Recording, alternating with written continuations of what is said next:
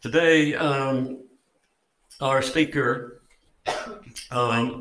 is our own Walt Morgan, who is Mr. Astronomy to many of us here at Stoneridge Creek. Walt is the owner of the telescope housed in the astronomical dome found at the north end of the SRC campus. I'm sure everybody has seen that. And he is the main speaker for the SRC Astronomy Club meetings, which, by the way, are held in Legacy Theater at 1:30 p.m. on the fourth Friday of each month. As a member of the technical staff at Lawrence Livermore National Laboratory, Walt spent most of his career working on the fielding of underground nuclear tests at the nuclear test site in Nevada. He never took a university course in astronomy, and he's very proud of it. But Walt does have a bachelor's and a master's degree in physics. So early on in his career, Walt became involved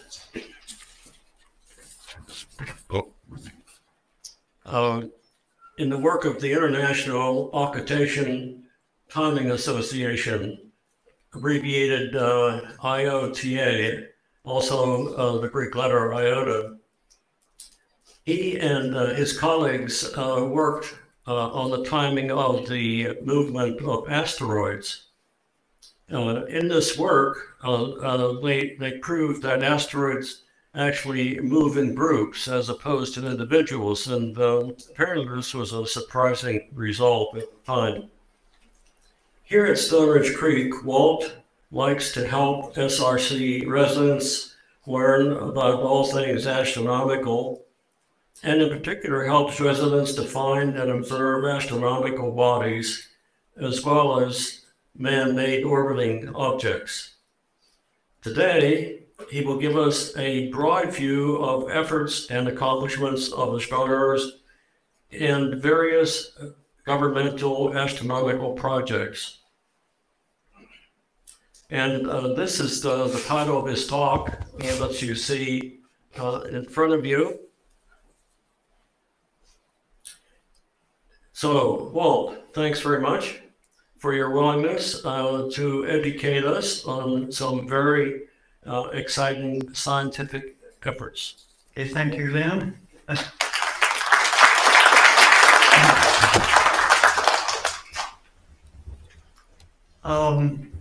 There's one comment to make. The Astronomy Club normally is fourth Friday every week, but I passed word out to some on my email list.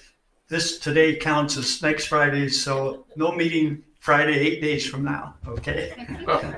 This, I'm told, will be recorded, so there you can watch us again to get your fix if you need. I'm pleased to announce that today I have two of my children are present here.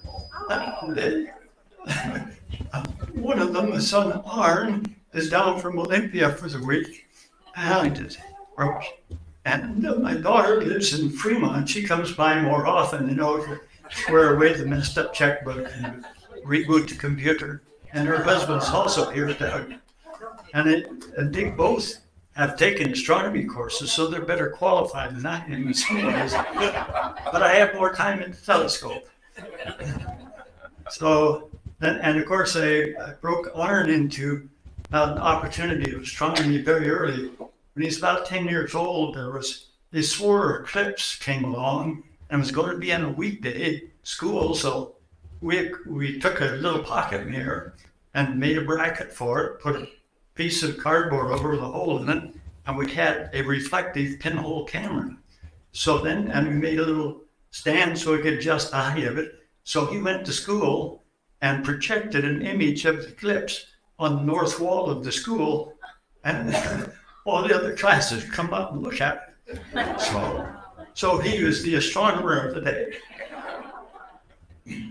My grade school recollection of Julie, a little different. One of her older brothers had me come to their fifth grade class to talk about something or other, I don't know what. And she was apparently a little envious. So that day she says, "Can you come and talk to my class?" I said, "Gee, I just don't think I can talk to third graders." And so she seemed to accept that. But it was the spring of the year, and summer went by. She was in the fourth grade. She came home from school. "What are you going to talk to my class?" So we arranged something. But then we're on this today. The lecture committee organizes lectures. So this is supposed to be a lecture, but to me it's a presentation, because lectures imply maybe grades, tests, written tests, oral tests, pop quizzes, and none of that. You're off to it. No, but I do have a question. Well, why did I call this meeting? Oh, we got pictures. We got different pictures to do it right. Okay, so here's a little summary of things, and the description that Lynn gave you today's talk might come pretty close to what's up here. We'll find out. Okay, to find out what's up in space, we can look with our eye. We can use a telescope, and I break the telescope use into two different categories. One is imaging, where you see the space and brightness, spatial dimensions, so on. And the spectroscopy looks at different wavelengths of light and learns things from that. And then you can make telescopes better by making them larger. You can put them at higher elevations. Now the Mount Hamilton telescope, which has been there since the 1890s, is at about 4,000 feet elevation. And it was the first permanent observatory to be located at a higher elevation. But then Mount Palomar is about 6,000 feet. Their telescope in Hawaii and South America are 13 and 14,000 feet. But even at those elevations, there's still more than half the atmosphere above them. But it helps a lot, no doubt. Then, so the next thing from that is go out into space, and then finally with the James Webb, we go into outer space. The moon is about 250,000 miles away, and the James Webb telescope is about 1 million miles away. Okay, then other things you can do is go and visit things. You can send a man, you can send a robot, you can make a flyby, you can go out and visit, hang around for a while somewhere, or you can make a frontal confrontation. I'll have an example of that later. So we start back before the optical age, in the era of long time ago. Here we all recognize Stonehenge. Stonehenge, there were a great many monuments of this sort built at the time around the world, but I use Stonehenge as an example here because I've been there. I suspect many of you have been there.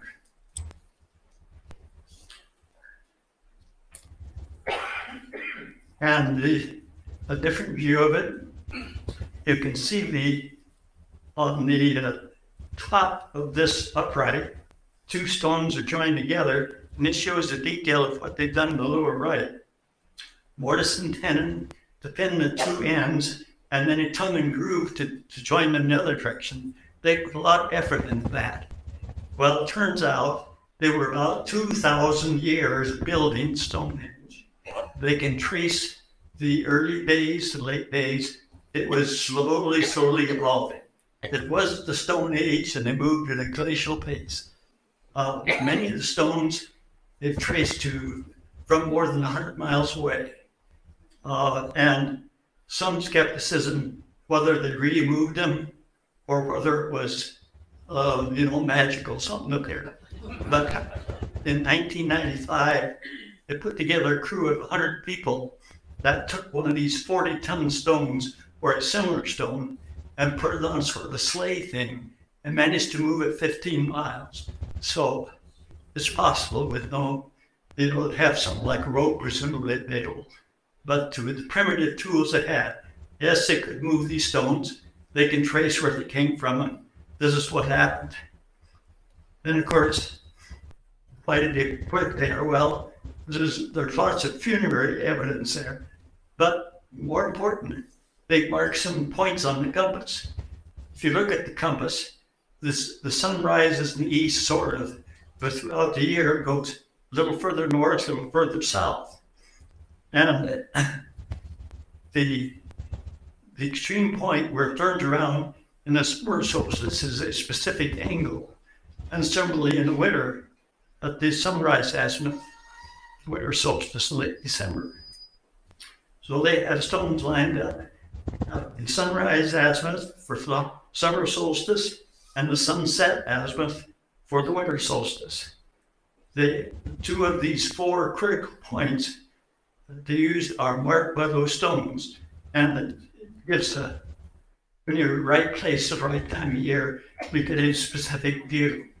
And then I think it's interesting to be aware that in doing that, the basic tool they had was what I'd call a gun sight. They got a stick with a couple of points on it. You can line it up with sight. That's about the only tool it would have had. They can sight on the sun some point and figure out that angle and mark it down. A year later, they can find it's the same and so on. But nevertheless, just a gun sight, I think is a pretty good description. If I needed a simple surveying tool like that, I'd take a stick, drive a couple nails in the side across the heads, but they didn't have any nails.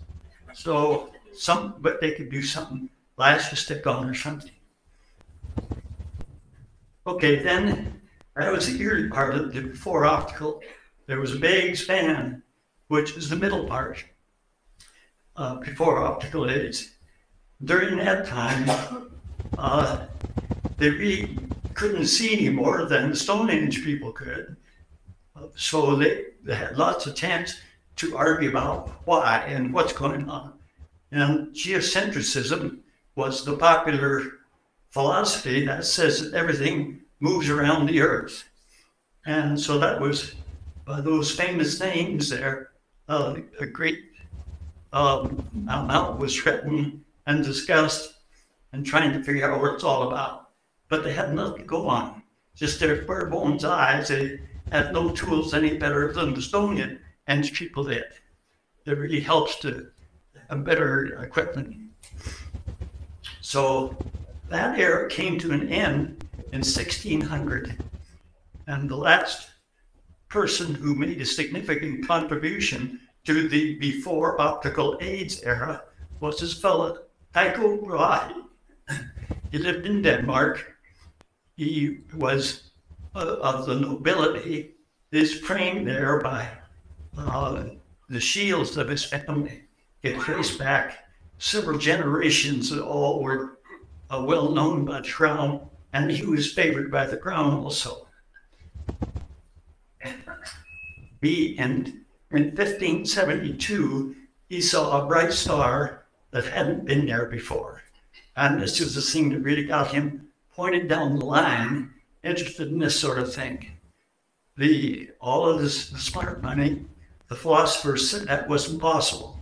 The skies were unchanging, but he saw a star appear where there hadn't been one.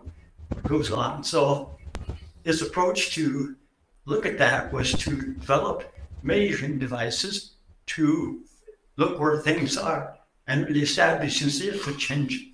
And then the new star that we got from that, we got the word supernova. He established that it was further away from Earth than the moon was. So he received tremendous support from the king, including an island. The king let him have the island to create an observatory, and a staff of 100. This would be quite an operation for 1600. In his final year, he died when he was only 55. And that last a year before he died, this fellow Johannes Kepler showed up. He'd fallen out of favor in a nearby country and got sent over to Denmark to work with Kepler. And that was a very fortunate thing. Tycho was the data taker, the gatherer, but Kepler had a more analytical mind and could do something with it. So later, after Tycho died, Kepler had access to his data and he was able to use that to study positions of things. And from that, he developed his 3 laws of planetary motion, which the important part is to establish that the planets and other things are not really moving in circular orbits, but in elliptical orbits. That made all the difference in trying to match the estimate of what's happening with what we were observing. This is a picture of Tycho's second observatory. It's underground. You're seeing the above ground part. He found things were so unstable above ground, he created a second observatory that went underground. That's how meticulous he was about things. This is some of his instruments. And you can see they're basically gun sights, just like Stonehenge must have used, but one difference. They're brass, they're not stone. He was into an advanced era, he could use metal. The item on the right here was known as his grand quadrant. And again, it's just basically a gun sight. But notice over here, for example, in this one, you see a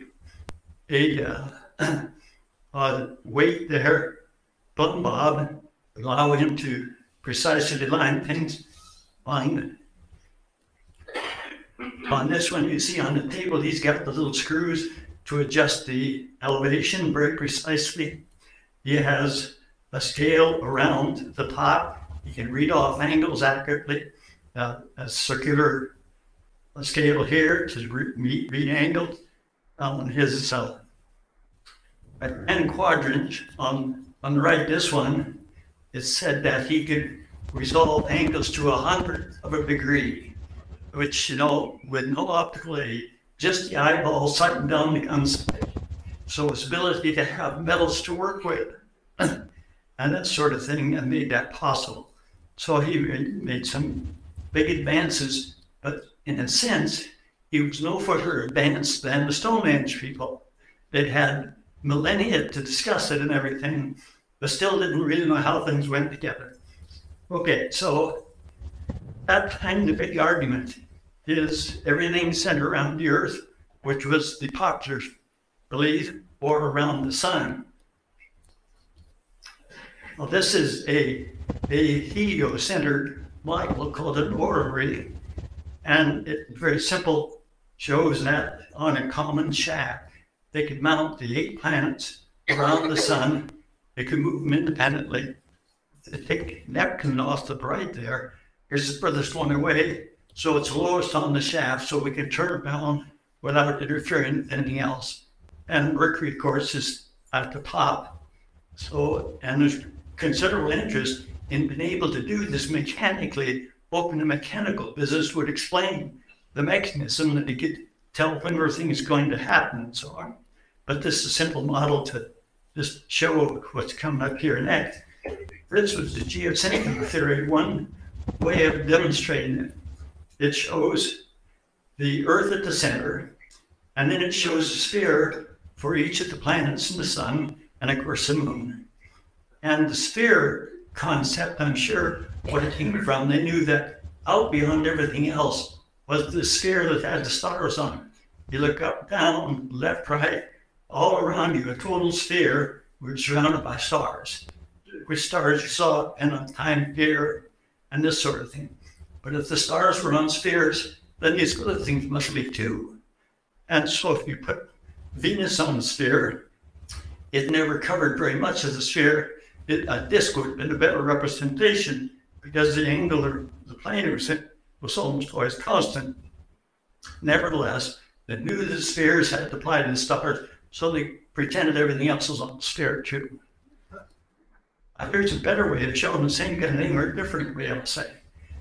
You put the Earth at the center, and then you see you have the moon down at the bottom. They knew the moon went around the Earth. Everything did, and so the moon had to do.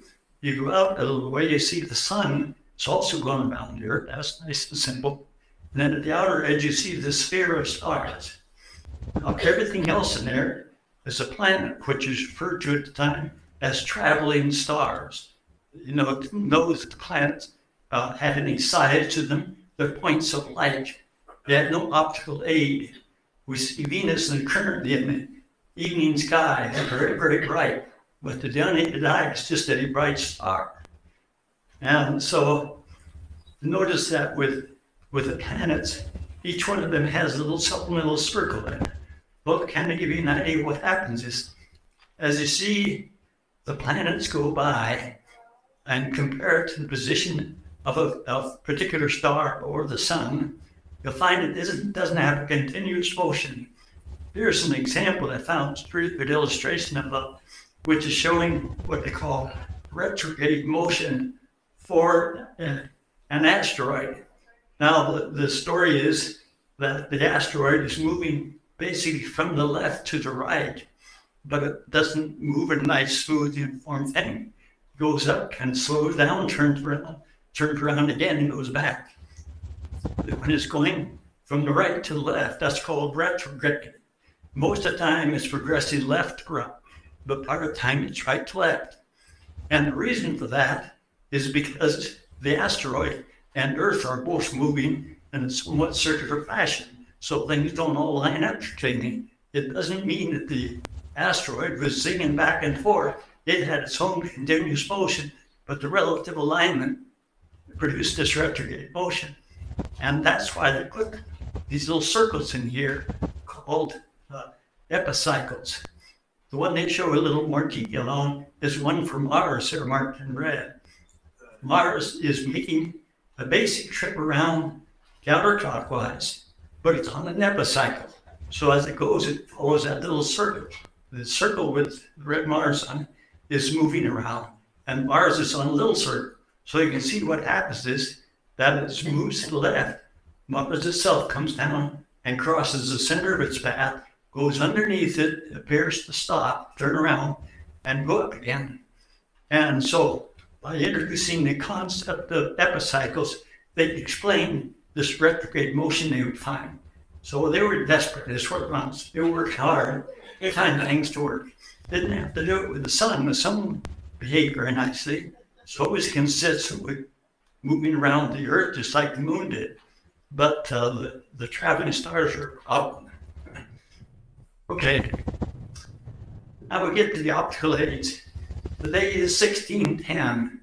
There's a clear record of when the telescope was first pointed at the sky and any observation was made that had any quantitative assessment to it.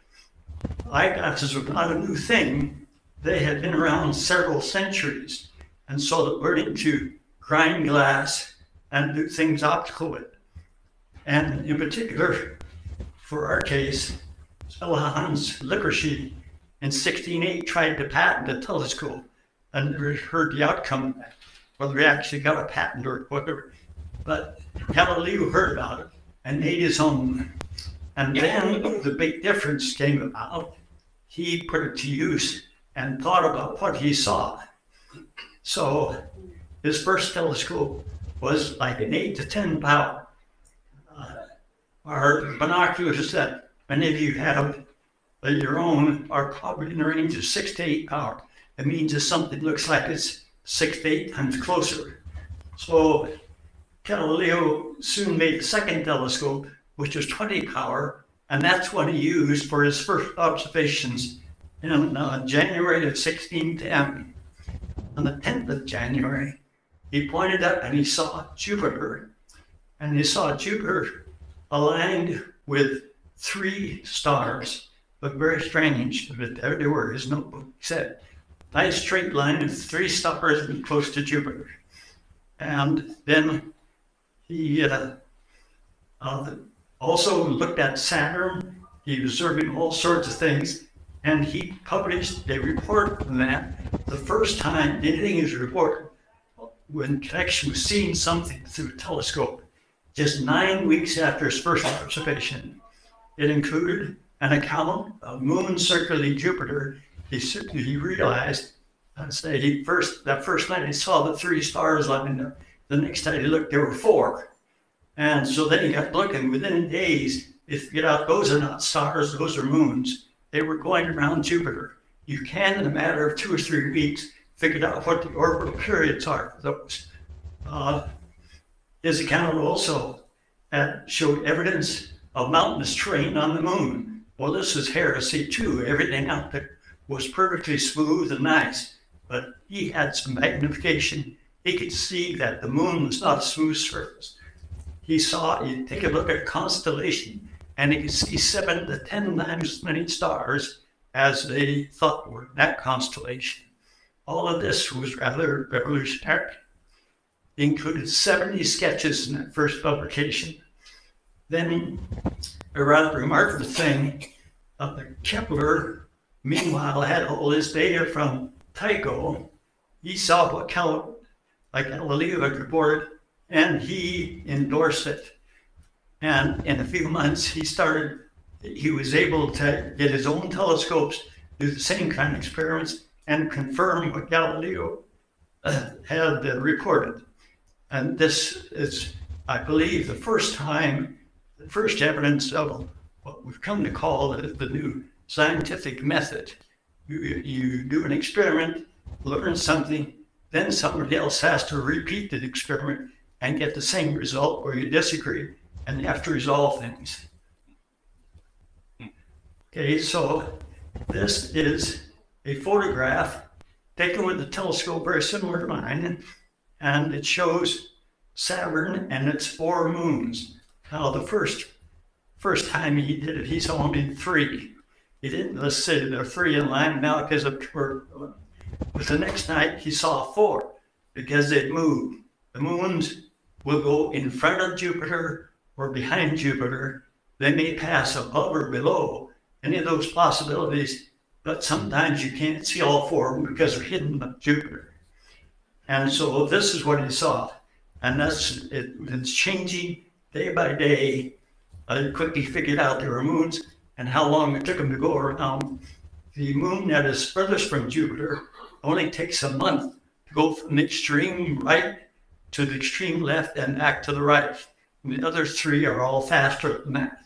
So one of them is only a little per week. It makes a slower change. Okay, a little sideline here. Fellow by the name of Marius, 4 years later, was claiming he was the first one to see those moons. And he had the notebooks with the dates to prove it, dated in December, some weeks before Galileo's.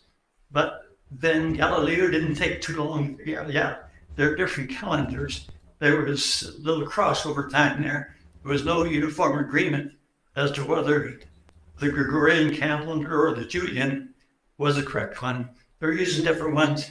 When you reconcile that, it turns out that, yes, Galileo was first. But the reason that Marius was bringing the point up was he wanted to claim the right to name those moons. Well, Galileo had named the moons for the Medici, who were the people funding his observatory. The one that pays you and that lets you eat and do all these experiments. There's some credit. So he was naming for them. But somehow history gave the right to name those to Marius, and that's the names we use. Europa, Ganymede, and Callisto are the names that Marius had, and that's the ones we used. We forgot about the ones Galileo. And as Red will do with anything, just a matter of prestige, little professional squabble went on. Here is one of the sketches that Galileo made at the one left center. You see at the upper part he sketched in a Maria. He deduced that was a flat area because the sunlight line was a straight line. We go above and below that, particularly you see it on the right, and this one, you can see all the irregularities there and established since it's clearly the shadow of the sun, where the edge is terminated, where the sun is shining and where it's not. That is revealing different elevations. The surface of the moon is not smooth. There were mountains, there were something. You knew that these dark areas where the line was straight, that had to be flatter and probably lower. Now at the lower left, you can see a prominent crater in the lower part. He's showing the shadow on the left side of the crater and bright edge on the right, clearly showing that that had depth. That had to be some elevation change, when, although of course what it was. But without the telescope, nobody could see that. So this is the kind of breakthrough that Galileo was making. So he's Galileo is really put a big pitch in the question about the geocentric. That there are all sorts of evidence here that lots of things are not moving around here. Things are not smooth and uniform the way everybody had assumed. He figured out those orbital periods within a few weeks. And then another, maybe the most dramatic evidence he produced in those early days was with the fact that Venus going through phases. On the right, the drawing assumes that Venus makes a loop between Earth and the Sun. Sun goes around out there and Venus in between. Okay, you take the sketch part number 1 up here to the right, that's the kind of crescent you'd expect to see if that's the way things were. Then you get to 2 and 3, you're going to see the same kind of crescent, but they're smaller because Venus is further away. And then it repeats down the left side. If on the left side here, you have the Sun, Venus going around the Sun, and the Earth going around the Sun, then at these locations, 1, 2, 3, 4, so that you see these. At position 1, you see a large crescent. At position 2, you see a half Venus. At the position 3 and 4, you see a full Venus. It's fully illuminated as we see it from the Earth, and so on down, 5 and 6. That was very, very powerful evidence for the left-hand diagram, that Venus and the Earth are both going around the Sun. Then Galileo and Kepler, of course, were associates. They didn't live close together at all, but they communicated, obviously. And so Galileo announced this evidence about Venus phases to Kepler through an anagram. And it's given there. Your Latin is better than mine, I'm sure. So I assume that those words in it, that these are real Latin words in there. I don't know. But the thing was, he sent the anagram, and without any further knowledge, Kepler had no way of knowing what it meant. But he had the message, and there it was on record. Later, and I suspect several months later, Galileo sent the unscrambled anagram, which is this one here. So this line and this line has the identical number of letters of each type, but being scrambled, this one is meaning. It translates to the fact that Venus emulates the figures of the moon. That means it goes through the phases like the moon does. And that's the diagram we're just looking at. So what was happening here was that it takes about a year and a half for Venus to make the full loop around from where we see it. 9 months it leads the Sun, then for 9 months it trails the Sun. I believe that Galileo had seen 6 or 8 or 10 months go by and saw what was happening, and he knew the answer, but he didn't have the proof until he saw it complete the full cycle of a year and a half. How do you know that you really have it pinned down? So I believe what happened, he's halfway along this, he knows about the phases of Venus, but he's, rather than just outright claim it, he put it in his coded form. So then Kepler had on a record, when he made the statement, he just knew what the statement was. So it's a question of protecting his intellectual property. So then a few months later, he gave them the unscrambled version of the anagram and made the claim that the Venus and the moon both show phases very much alike, which is very, very critical to the whole idea of the heliocentric model. Okay, now I had said the second, or one part of the optics, the business of astronomy, is spectroscopy. That's just understanding that light has lots of wavelengths, and then you put that to use somehow. The pioneer in that was Isaac Newton. He came along about 50 years after Galileo. He was obviously a very smart person, graduated from Cambridge, and the next year started doing experiments with prisms. He had been interested in trying to figure out the problems with lenses when they are pretty wrong. As I say, this is 50 and 70 years after Galileo.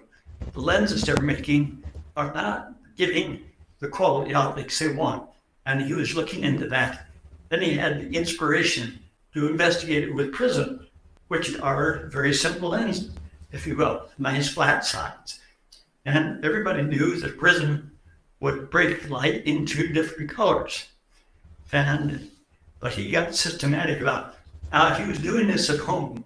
He graduated from Cambridge the year before, but Cambridge was shut down. What do you know? There was a great plague on, and so they closed the university. But he had the money and the capability to experiment at home.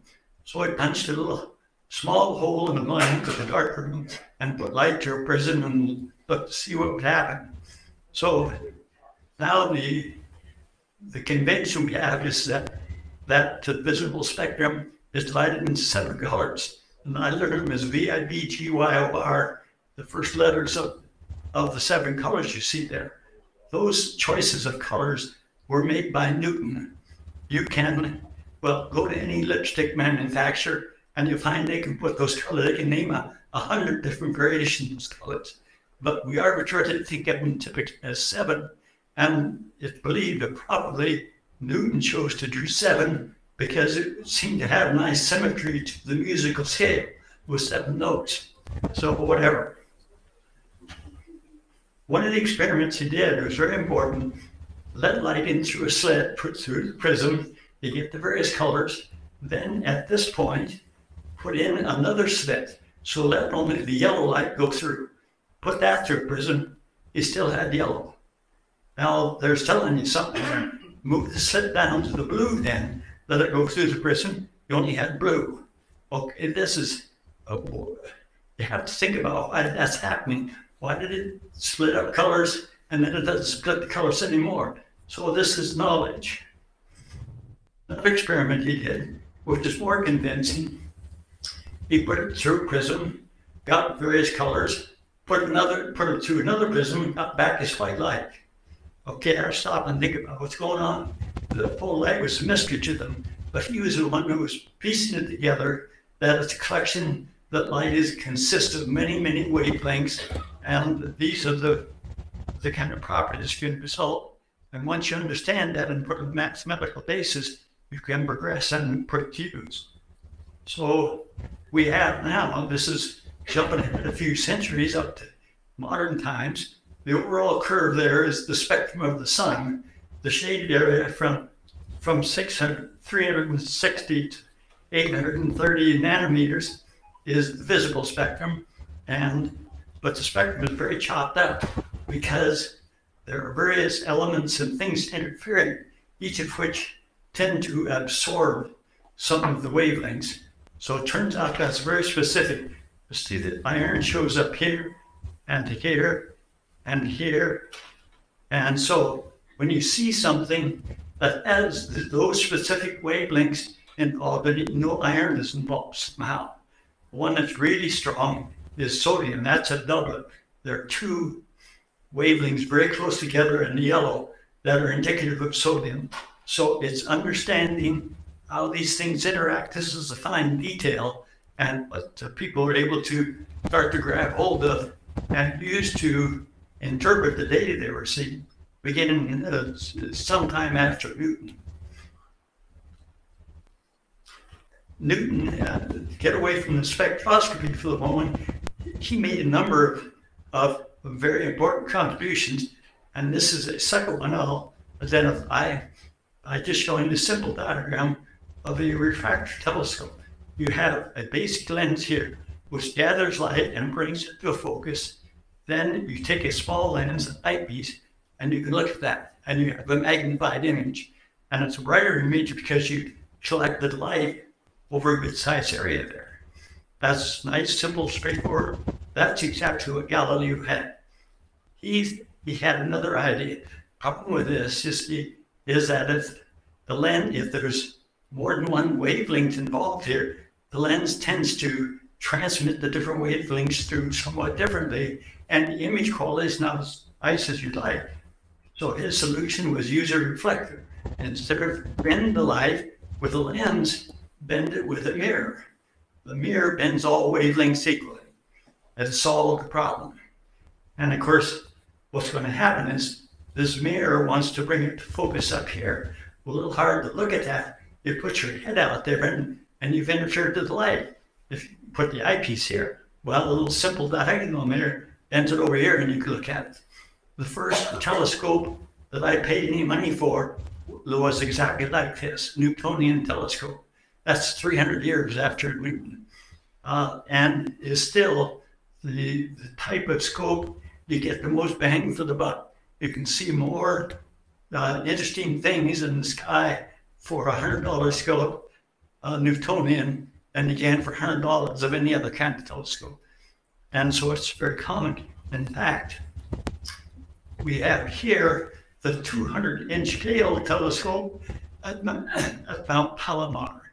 You're looking in the front entrance. So that big ring is something over 200 inches in diameter. And down at the bottom there, you can see some reflection. That's the mirror, the 200-inch mirror. And so what's happening is they're operating a scope that we call prime focus. If I go back to this, it's equivalent to getting rid of this diagonal. You have that cylinder in there to form the image right there. It's very simple. You interfere with light by this pipe is blocking some of the light. So maybe out of your 200 inches, you only get an 80 or 85% of the light comes down to the mirror. But you get this simple optics and the mirror thing instead of refractor. And so that works. Well, maybe you figured out by now something else interesting. Right here inside the tube is an operator. He's taking the pictures. It's big enough for a man to sit in the entrance telescope. This telescope was state-of-the-art in 1950, and it's still one of the really high-quality scopes. So this is all one of Newton's little contributions. Back to spectroscopy, Harvard Observatory was really dominant at that time, and to a large extent, it was a result of they having a staff of women who were very effective at studying and gathering information from the glass plates they used for photography. This is the crew at the time. The operator Pickering was a Harvard Observatory operator, and he learned that women would do the job better than men. He had men work, and he was so dissatisfied. The story says that one day he said, "My housemaid could do a better job than her." And he thought about it. He hired her, and she did a better job. And she worked for a third of the pay. So he's operating an observatory. He's got to look at a budget. He was able to hire these women at a fraction of what they were worth, and he got double the use out of them. They were really dedicated. And it went on for a long time. Right. Bring one woman here who is not one of those women. She was an astronomer. Where those were more dominant as technicians. Many of them became very expert and made significant contributions, supplementing the astronomers who had formal titles. But she was born in England, took astronomy at Cambridge, and couldn't get a degree because she's a woman. And that's a little irksome, you know. So she moved to the U.S., went to Radcliffe, and got a degree. That's now part of Harvard. Then she worked as an astronomer and working toward an advanced degree. In 1925, she submitted a doctoral thesis, and from the result of her studying the various data that had been recorded on the glass plates, she had concluded that the sun was primarily hydrogen and helium. This is using spectroscopy kind of procedures.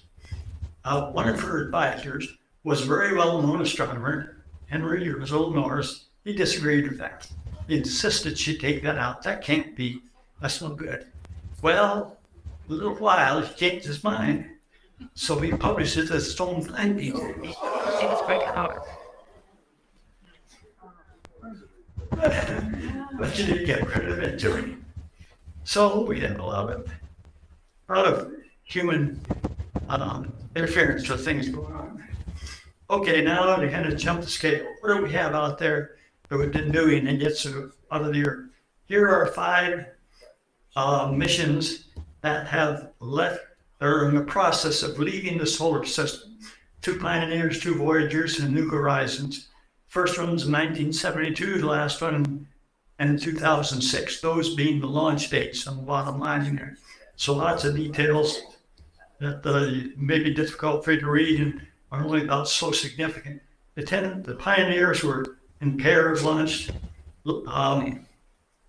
about 3 years apart, no, about a year apart. The 2 Voyagers are just a couple of weeks apart, and New Horizons came on some years later. So this is showing a top view of the solar system, and the various missions went off in their various directions. You can also take a view from the side and see that they, relative to the plane of the solar system, they took different elevations. So they're out there, and some of them have left the solar system by now, and some are still in the process. This may be one I shouldn't include, but I like the numbers part. So here what we have on the horizontal scale is the distance from the sun in astronomical units.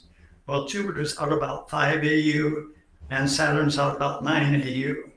So, and then the vertical scale is velocity, how fast you have to be going relative to the sun in order to escape from the sun is the blue line. So if you're just 1 AU out from the Earth, you got to have 35 kilometers per second. But if you're out there at Saturn's range, you can get by with, you only need to have 10 kilometers per second. So what happened with, this is Voyager 2. When it was launched, you can see by the time it got out to the Jupiter orbit, it was well below the blue line. It got a gravity assist from Jupiter and kicked it up by more than double its speed. And it really picked up its speed. Well, then it slowed down, but still above the blue line. Sent it by Saturn and got another kick, or up higher. It's really amazing what they can do with the gravity assist from those big planets. And for Voyager 2, they used 4 planets to do it. And it's still on its way. Still going, it will now forever. It may have escaped this solar system by now. I've lost track. So here are some of the pictures that those various missions have taken. There are just hundreds of them out there, how to decide what to do. Well, one of my favorite missions is New Horizon. That was the one that was, that its objective was to go and visit Pluto.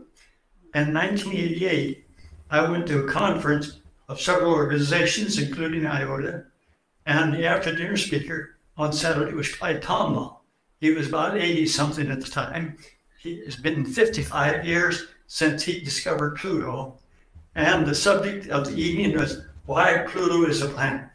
He was anticipating the argument of people saying, no, Pluto isn't the same, that shouldn't be a planet. He was establishing, going on record as saying, it is a planet, and here's what. Well, what else is he expecting to say?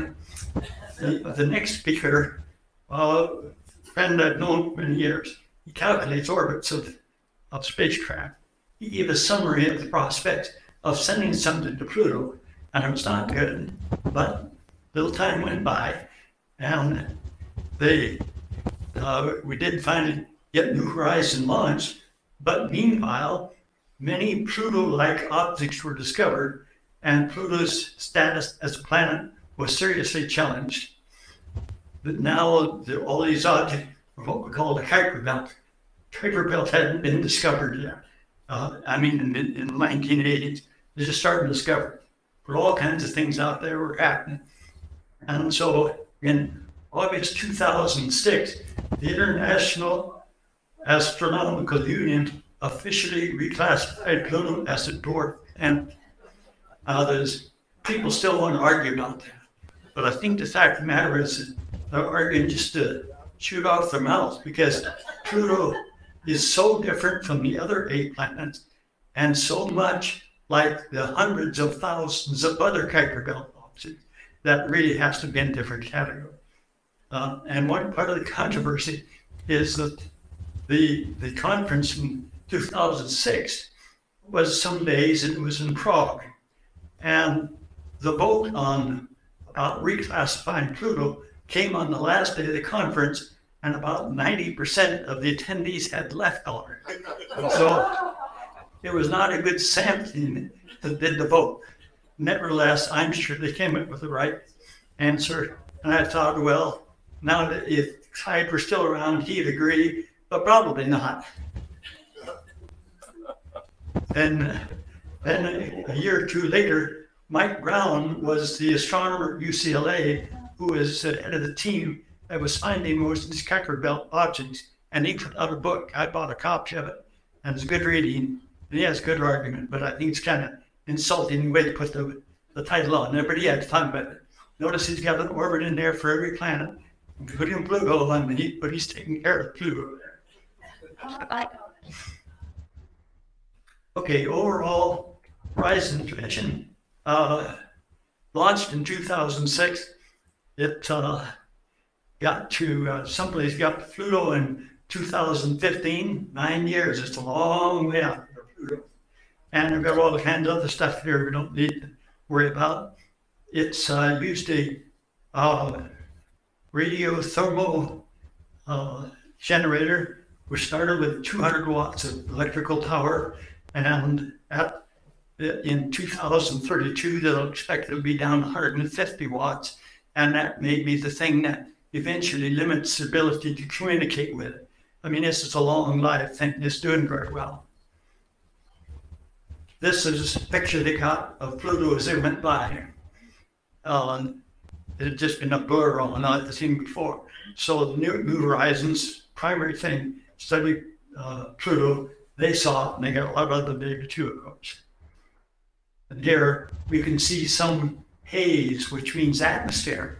Now that's critical. That was part of the thing that I even pushed to get launched when it did. The orbit of Pluto around the sun takes over 200 years. For about a quarter of that time, it's warm enough to have an atmosphere.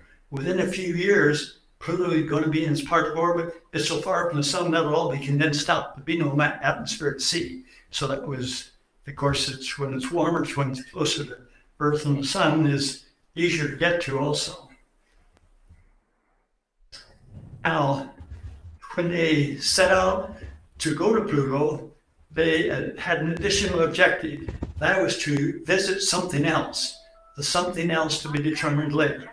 So about 3 or 4 years after it was launched, fellow got busy, he got access to the Hubble telescope, and he finally found something that is shown here as a discovery image.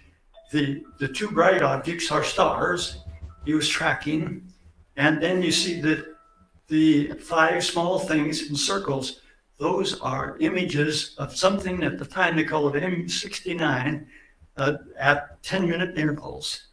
This consists of 5 exposure 10-minute intervals, and the fact that the shifted position demonstrated it was another object. That was close enough to the alignment with Pluto that they could go and visit it. They had expected when they started out that it'd have a dozen candidates to choose from, but when push came to shove and went looking, they only found 3 and this is the best prospect. So set about to do something. Now, as he mentioned, I was participated for many years with IOTA, the International Occultation Timing Association. Here is results of occultation timing expedition looking at MU-69. MU-69 is out there 40 or more astronomical units, and it was going to pass in front of a star such that the shadow would fall across the southern part of Argentina. So the New Horizons people recruited a team to go down there and get do occultation. The left picture shows a number of lines, and where each line represents time, or you can translate that to distance. The shadow is moving across Argentina, and if you're in a fixed location and you time when you see the shadow or when you don't, that gap in the line here means that the star disappeared. It was blocked by the object, it was by the occulting object. So that's the data they got on the lead. Those lines are separated by a couple miles each. They covered, I don't know, 30 or so miles with uniformly spaced stations. And this shows 2, 4, 6, 7. I think there were about 15 stations in total. These yellow ones that got data is short. But notice that the gap, when you start to look on the right, you can superimpose a pair of spheres and say, well, that's one way to interpret this shape. That might be what happened. What they're really after was to pin down the size of the object, because that gives them an idea of the reflectivity. They knew how bright it was, didn't know how big it was. So they wanted to be able to set their cameras when they flew by it that could be accurate. So this did that very nicely. Now, when it came time to have that occultation, they put out a request to IOTA members to go and man stations. Oh, boy, this is great. This is something I've done all my life for some years, and I'm pretty good at it. And that sounds like a good idea. And then I got thinking, well, by then I was an octogenarian, and it's traveled so more to and found out I was in July, which is winter in Argentina.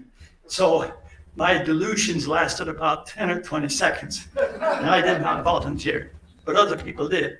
And they found terrible weather. It was clear. It was windy. The Argentine government cooperated. They closed a highway for several hours so they dispersed scopes and part. They provided big trucks that was windbreaks for the individual telescopes. And so it was really a marvelous thing. The cost of doing that compared to sending something out to see it is just incredibly different. And so this was a very successful occultation. There's the picture where they got when they flew by. It looks like two spheres joined together. Exactly what they saw in Argentina. Okay, the Cassini mission was a famous one, very extensive, and it carried along what they call the Huygens probe. Huygens being a very famous name in astronomy. And in fact, Huygens was the one who discovered Titan, the moon, the largest moon in the solar system. So it took 7 years for Cassini to get out into the Saturn area. And first thing he did is made a trip by Titan and dropped off the Huygens probe. Probe had drifted for a few days and then went down and had a landing. It went through the atmosphere with a parachute, and it survived for a while and got a picture. So it's the only landing we have had of anything in our solar system. We've gotten things on the Mars and Moon, but that's it. And here's one of the pictures they got. And the atmosphere is methane, kind of messes up the color. But that's what they found. But then, okay, the Huygens probe was out of the way. That was early in 2004 that it. This chart on the right is a detailed rundown of what Cassini mission was doing for the next 13 years. Imagine this, they'd make one launch, get out in the neighborhood, and then they're able to cruise around and look at things for 13 years. So a little more detail at the top of the chart. You can see over on the left, the top line is the number of orbits. In that period, they made 294 orbits of Saturn. And then if you look at the center line here, this is in 2005. You can see they made about a dozen passes of Saturn in that year. The next line down is flybys of Titan, the big moon. They made a couple there in that first year. They made another 6 or 8 in the next year, and so on around. And Enceladus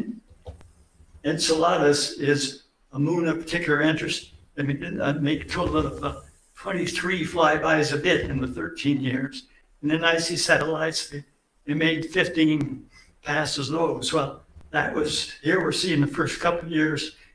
Then this is the next stretch of a few years. You see lots of orbits of the little dash things, lots of Titan flybys of the bright red dots, and down by the ending. And when they were about to run out of propellant, they crashed into Saturn. They took, for the first time, they passed through the ring system.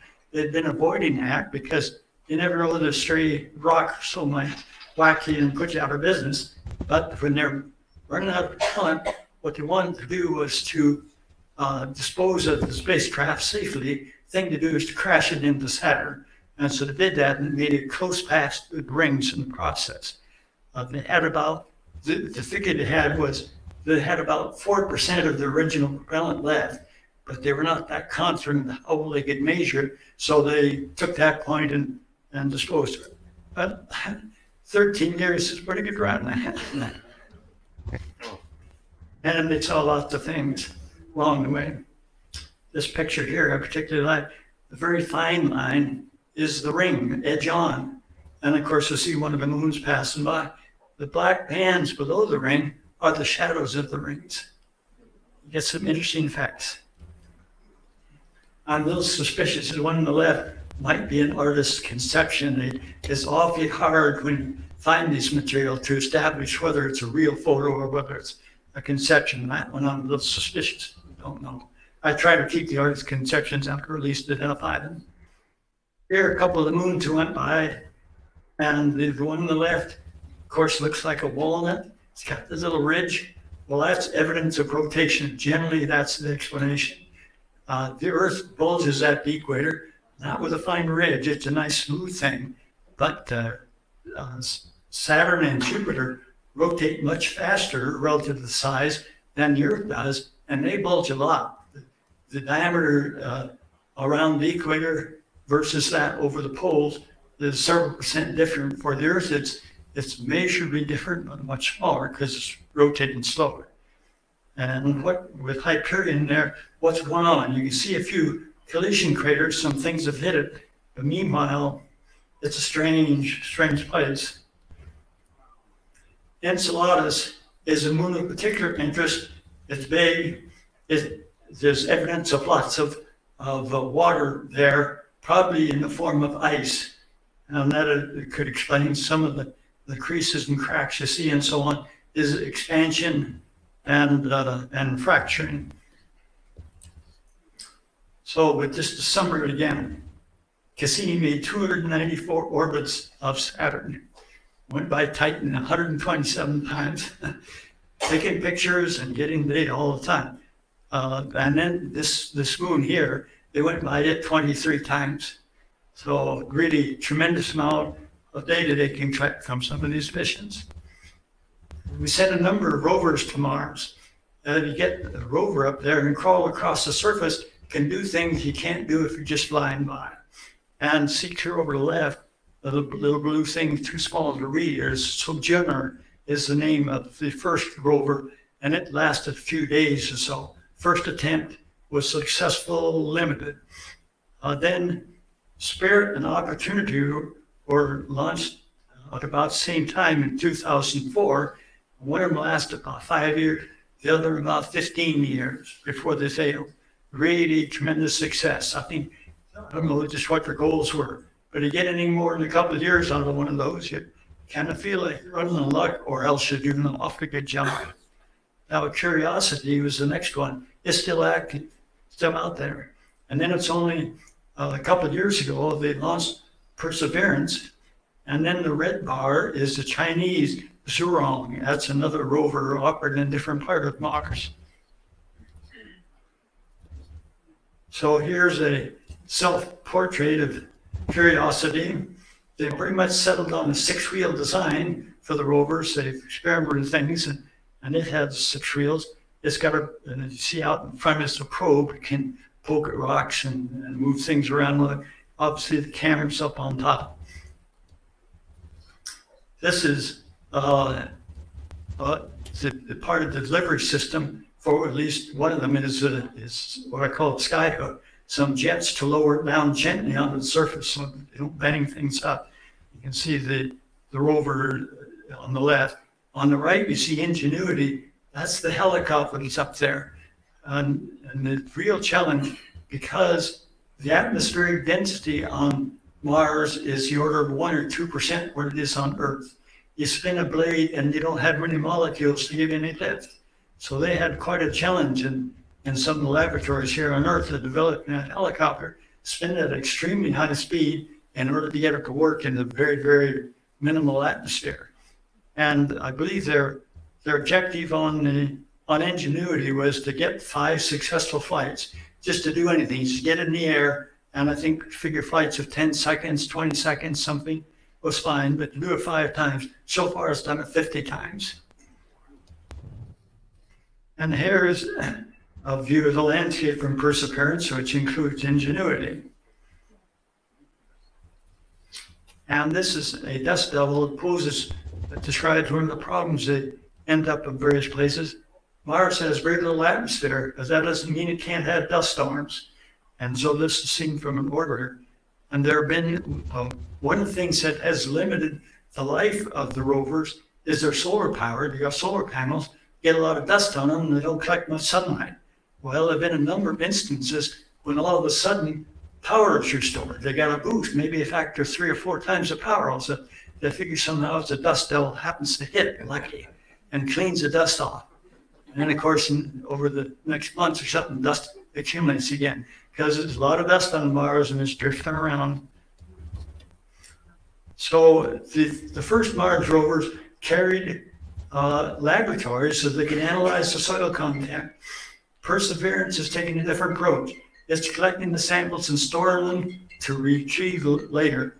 And that's kind of complicated, it turns out. They take core samples, like the size of your finger, a piece of chalk, and the boring down preserves the layer structure. So that gives them more information than just the chemical content. And then they put in very carefully designed containers to preserve the condition. Then they drop them on the surface someplace and go and take another core. The object is to collect about 40 samples, and they're like a ½ ounce apiece. So we're dealing here with something like a pound of samples. Then in 2008, in 2028, there'll be a retrieval mission. Send a rover up there, go run around the area and pick up those samples, bundle them, put them into a package, launch them into orbit using a rocket they've carried along with a launch platform they've carried along. The object put into orbit will be kind of like a basketball. And here's a drawing of what the rocket launch might be. Some platform on the surface of Mars shooting this rocket up. You got to get it to pretty good velocity to get it into orbit, but you can do that. So then the third step will be to send an Earth return orbiter up, something the size of an airplane, to go out in the orbit and grab that basketball and bring it back to Earth. So the plan is underway. It'll only take about 10 years or so to complete the cycle. The couple of other sample return projects are much ahead of that. Ryugu is a good-sized asteroid.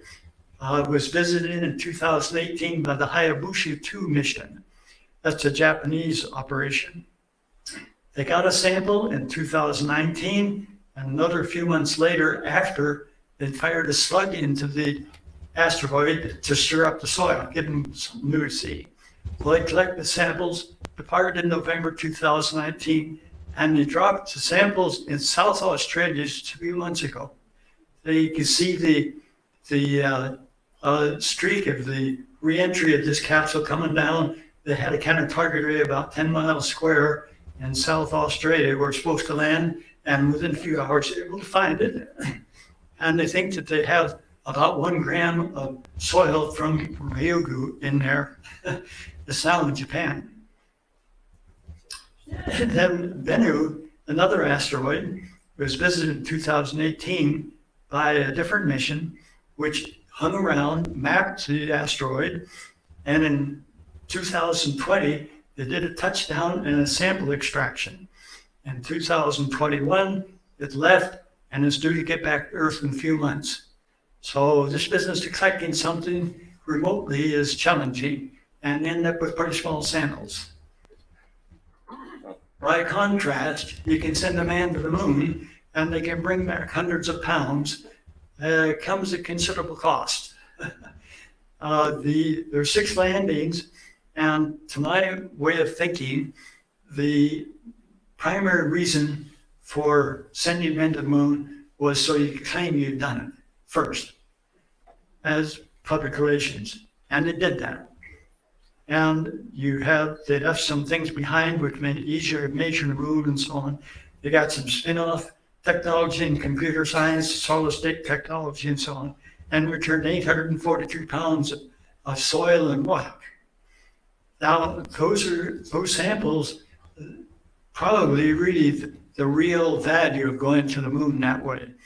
And the Johnson Space Center still has about 3/4 of that material. They distribute about 400 samples per year, 1 gram here, 2 grams there. And many of those are with the condition they will be returned. Somebody's examining it, doing what or not, then they'll send it back to Johnson Space Center. So they're really exerting a considerable effort to control that sample. Now, there were 6 Apollo missions that landed. You see the numbers in the upper right.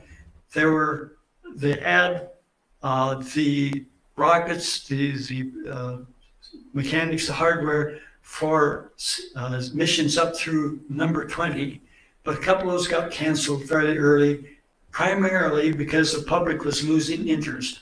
A man would go to the moon and he'd come back and make the front pages for a day or two, and that was pretty expensive publicity for NASA, so they were canceling. When they got around to Apollo 18, was far enough along, they had the crew, so the $3 million involved had been in training as a group, and one of them was a geologist. I forget his name now, but the geology community made a major campaign and got him moved up to number 17. So now we can say that one geologist has been to the moon, and that number 17 collected more weight in rock than any others, and it was under supervision of trained geologists. So that was kind of a nice way to end it anyway. And orders of magnitude more material gained that way than any other.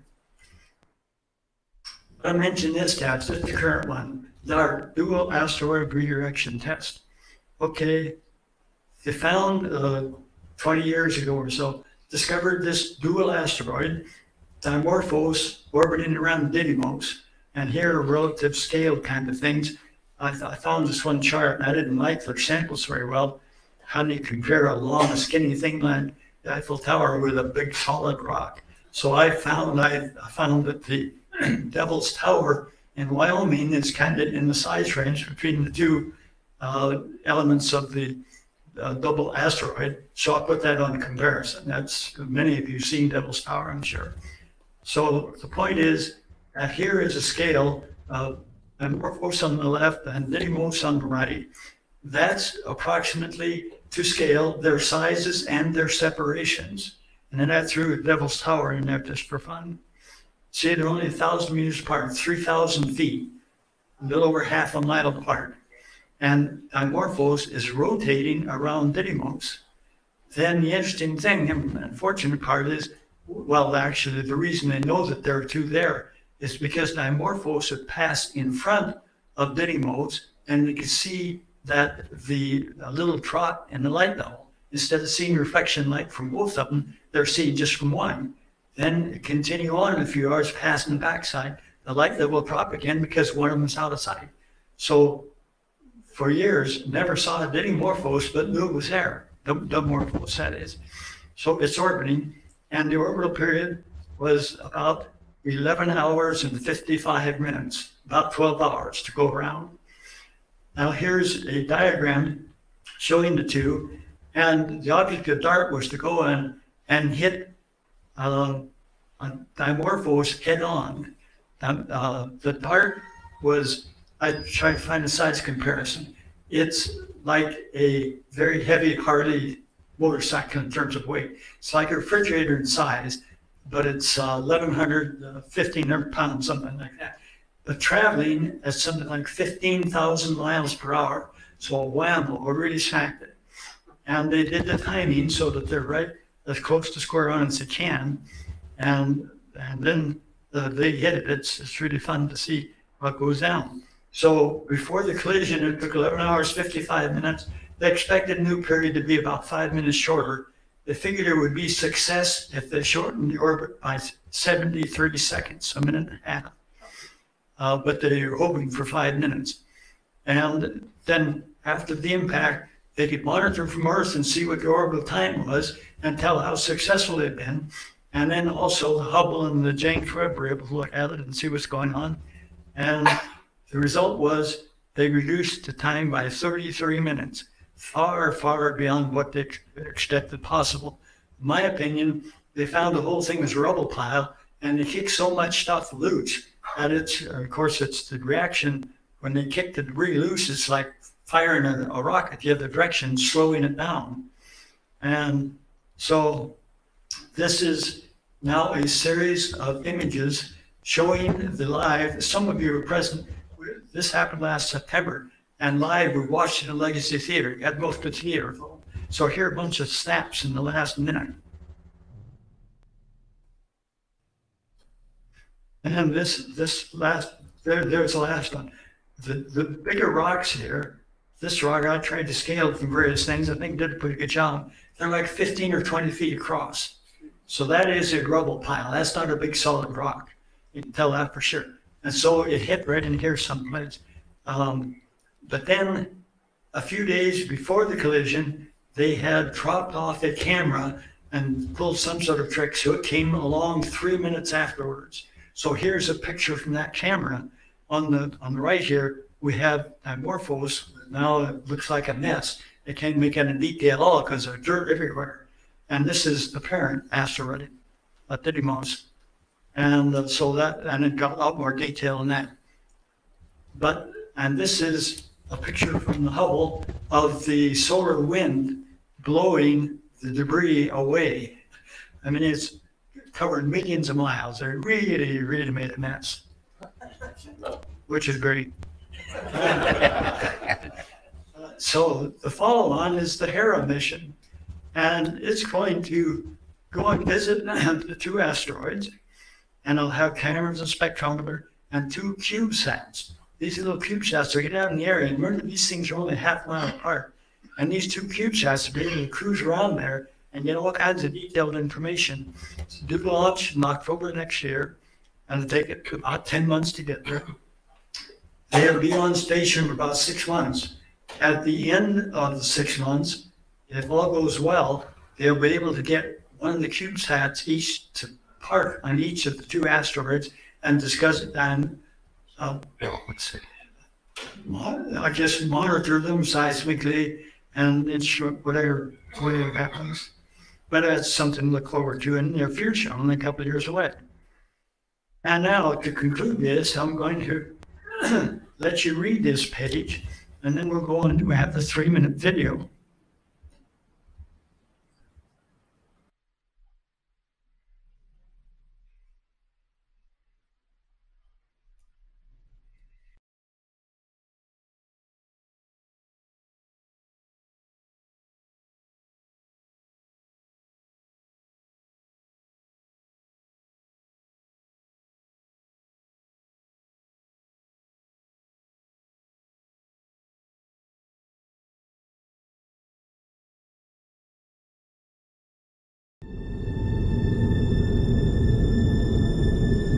That's here.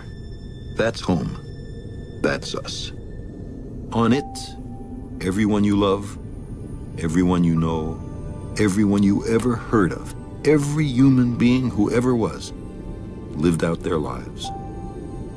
The aggregate of our joy and suffering, thousands of confident religions, ideologies, and economic doctrines, every hunter and forager, every hero and coward, every creator and destroyer of civilization, every king and peasant, every young couple in love, every mother and father, hopeful child, inventor and explorer, every teacher of morals, every corrupt politician, every superstar, every supreme leader, every saint and sinner in the history of our species lived there, on a mote of dust, suspended in a sunbeam.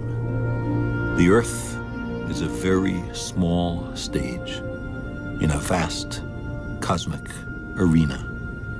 Think of the rivers of blood spilled by all those generals and emperors, so that in glory and triumph they could become the momentary masters of a fraction of a dot. Think of the endless cruelties visited by the inhabitants of one corner of this pixel on the scarcely distinguishable inhabitants of some other corner. How frequent their misunderstandings, how eager they are to kill one another, how fervent their hatreds. Our posturings, our imagined self-importance, the delusion that we have some privileged position in the universe are challenged by this point of pale light.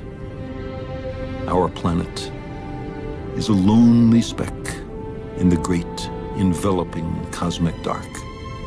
In our obscurity, in all this vastness, there is no hint that help will come from elsewhere to save us from ourselves. The Earth is the only world known so far to harbor life. There is nowhere else, at least in the near future, to which our species could migrate. Visit? Yes. Settle? Not yet. Like it or not, for the moment, the Earth is where we make our stand. It has been said that astronomy is a humbling and character-building experience. There is perhaps no better demonstration of the folly of human conceits than this distant image. To me, it underscores our responsibility to deal more kindly with one another and to preserve and cherish the pale blue dot, the only home we've ever known.